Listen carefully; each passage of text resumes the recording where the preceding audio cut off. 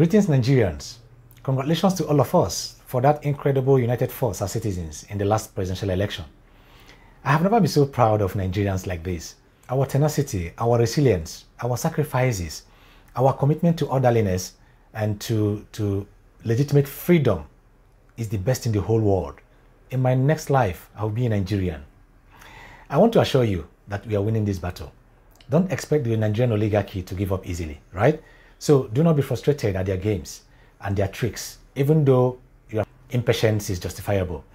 But let's show them that we are not only stronger, but we are smarter. The eyes of Africa and the world are on us as citizens. We will teach them how to handle these situations or situations like this. And they will respect us as citizens and the nation at the global stage. Our unity is our strength and power right now. So we are not doing anything to give it up. You know, they actually expect us to throw to the streets and destroy our own country and set it ablaze, but we say no. And they also expect us to divide now and lose our strength as the biggest black nation in the whole world and the soul of Africa, but we say no. We're not going to divide because of the few bad eggs among us. We have come a long way in love and unity to make history for our nation. So these few bad eggs cannot divide us as a nation right now, right? Our sin is that for once in the history of Nigeria, our nation, we are rising up and pleading that they give us our rights and treat us like human beings. Is that too much to ask?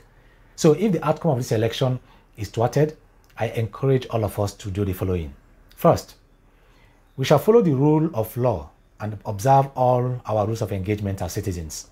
All citizens shall be more united than ever before in love and resilience for the sake of our dear nation and the humanity to come. We seek more civil solutions that do not affect the common citizens, but designed to humble our oppressors.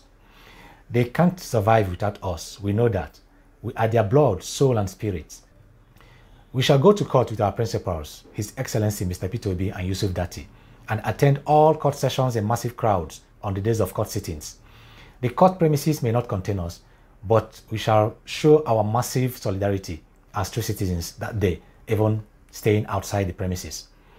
We shall be very ready to testify as citizens and as witnesses in the court of law with all our field evidences secured during the election. So keep them jealously. They are still our powers. If they still hold onto our civil rights and mandates, we shall also consider and agree when we shall go on a peace and unity strike nationwide. This is not a street protest this time. We want to do things differently.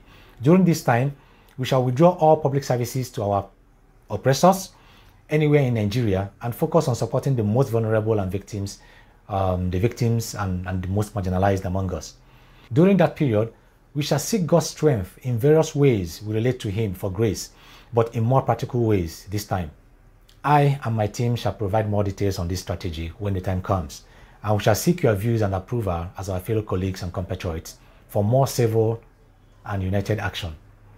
Our request is not too much. We just want to live like human beings. We want to love. We want to forgive. We want to have our country back for the sake of humanity. There is nothing like a change whose time has come. This is a peaceful movement of God in Nigeria, irrespective of our tribes and religion. Please do not be discouraged. The wine is getting sweeter every day. So I want to assure you that the new Nigeria is here and darkness must give way to light. If I speak your mind, please share with other citizens. Let's have this united common force. So help us God. Amen. Thank you for listening.